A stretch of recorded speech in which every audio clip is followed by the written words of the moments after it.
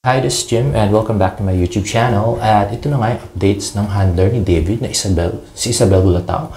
Make a wish for Tony. Tony was one of David Licauco's avid fans and she was too happy to meet David. So, yan, Tony's wish day na grinant from David. Pupunta niya doon. Yan. Yan. 16 years old pa lang siya, taga-Mindoro. At very happy, kinikilig si Tony. Sa ating gwapong-gwapo din o. Si David Licauco. Sa Mindoro siya. Diba? Yun yung ginawa niya nung umaga bago siya ng FastTalk.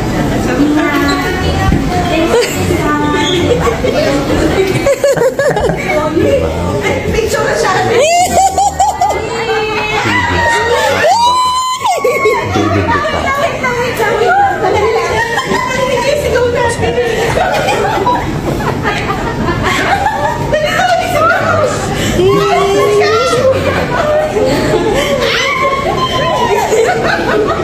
Sama din sa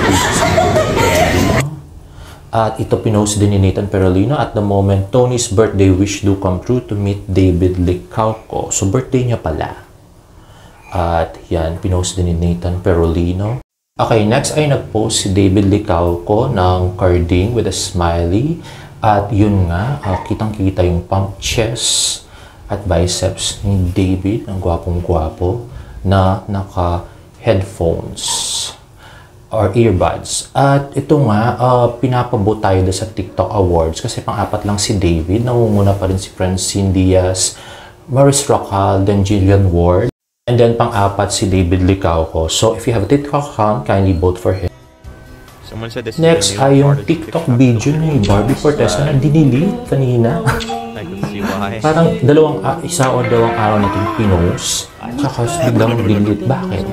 Tingnan nyo na yung mata ni Barbie, di ba? Parang puro eye bags. Parang galing sa sakit. So, haggard na haggard ang lola niya dito sa TikTok video na to. So, dapat niyang i-delete. Next naman ay bagong post ni Barbie. At ang medyo maganda-ganda na yung itsura ni Barbie dito. Na make-upan na at lahat. At ang balik na siya sa dati. Okay, next ay yung FastTalk ni David Licauco. Na ang ibig sabihin ay si my gear of usage siya. At yung David Licauco seloso. Gusto ko yun. Tingnan natin kung saan.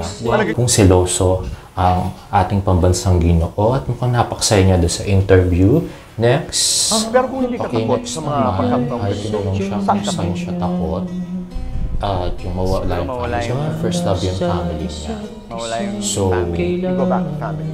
Okay. Sabi mo, tinuturuan ka naman dito sa it's not something that you're a model, you're a basketball player, so you're very athletic. Nakakatulog na Pagod sila, so naramdaman ni Barbie yung paghingahinga ni David kasi nag-boxing siya sa basic boxing tayo. Gusto ko nung matpangalaman. Ano nga? Mag-isip ko ba namumulak ka? Hindi ko alam. Walang, huwag mo ko totohanan. Di ba?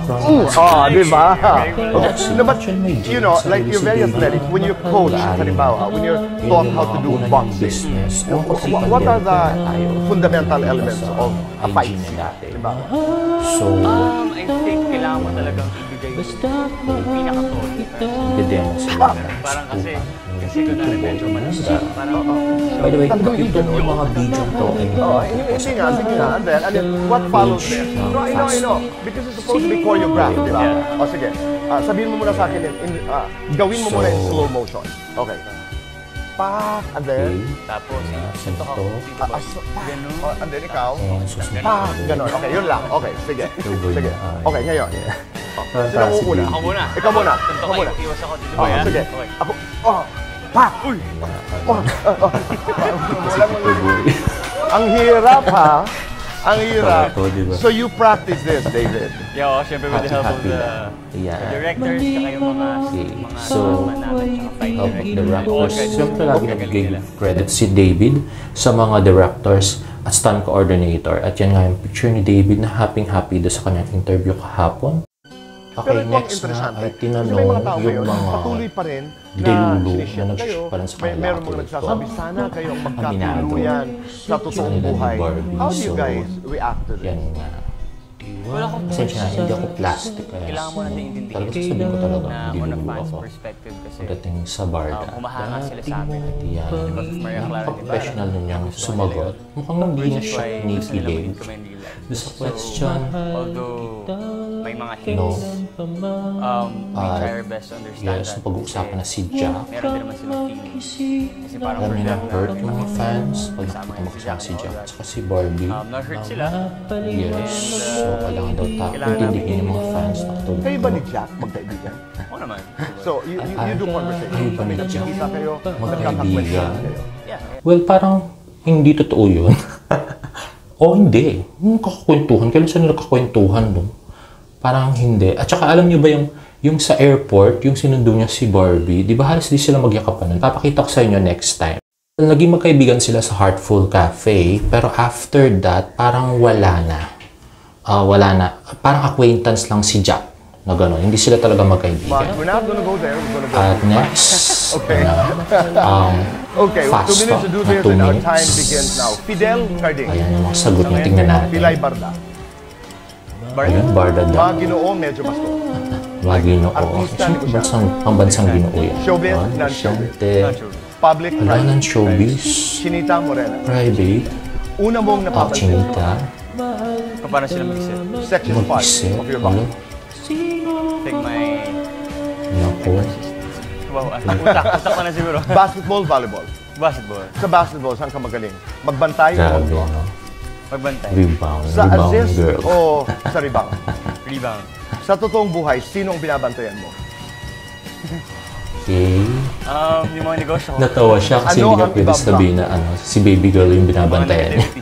Sa relationship, ilang fouls ang papayagan mo? Wala, isa. Pinapatawa mo o Okay. pinapatawa ka? Pinapatawa ko. Pipiliin mo o pipiliin ka? Pipiliin ako. Mas sweet, mas Pipiliin daw siya. Salty, spicy. Sod. Kung pagkain ka, ano ba? Wala. Lista ba? Kung pagkain si Barbie, ano siya? Croissant. Oo o hindi? Croissant. Nakamove mo na sa Croissant. ex. Hindi ko rin alam. Ako ba? Oo, hindi. Seloso Ah, ka. syempre, move on na yan. May sightings na nga, di ba? Health. Career or love? Love. Lights on, lights off. Lights on. Happiness or chocolate? Chocolates. Chocolates. Best time for happiness. Ayun. Pag kinasal na. Complete Hala, sentence. kinilig Ako sa si David pagpinasal. Licauco, masarap akong magmahal Hala. dahil Bibigay kong lahat kahit di ko na kaya. Okay, ganda daw ganda na. nun. Okay, my reaction to that is, hala, grabe, mukhang nakamove on na nga si David. At mukhang mahal niya na nga si Kisen. Hala. Kasi, yun yung mga ano niya, sagot, non-showbiz, private, at saka yung gusto niya kung paano mag-isip yung babae. Eh, kung si Barbie yun, alam naman natin na hindi ganun gagaling mag-isip si Barbie kasi nga si Jack yung pinili niya. Char. Tapos, yung pipiliin si David, o hindi naman siya pinili ni Barbie, nakamove on na career or love, love na yung pinipili niya, parang yung kay Bea, hindi na career, katulad ng dati. Kasi kung career, si Barbie yun. Pero dahil love na, si Kisen na yun. Best time for happiness pag kinasal na, doon kinalig siya, Kisen pa rin yun kasi imposible siyang ikasal kay Barbie. Hala, mukhang anlayo na ng pagmamahal or kilig ni David mula nung interview, mula nung galing siya sa Australia. I mean, yung kay Agassi talagang kinikilig pa siya kay Barbie noon. Nung tinanong siya, nakatingin pa siya sa taas. Pero ngayon, parang wala na. Paano pa tayo kikiligin? Yung mga interview nila, hindi na nakakakilig sa totoo lang. Ang layo-layo na dati. Ngayon, parang wala na lang. Okay, pero kikiligin pa rin naman ako doon sa maging sino ka man sa mga intimate scenes nila na magkasama. But I don't think yung mga interviews nila nakakakilig pa. So sana mabalik nila yun. Umiwas na nga sa fan service, wala pang kilig. what's the sense, diba? Para panoorin sila. Love team po yung ginagawa natin, hindi artista lang na pinapanood, no?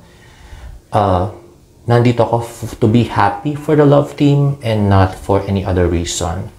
Okay, so, nga pala, a friend of mine was checking the Instagram stats of David Licauco, and ever since August 16, pababa ng pababa yung kanyang mga followers. Maybe because of the antiselos, and of course nga yung pagputok ng kanyang girlfriend. Kasi, syempre, love team nga yung inaano natin, no?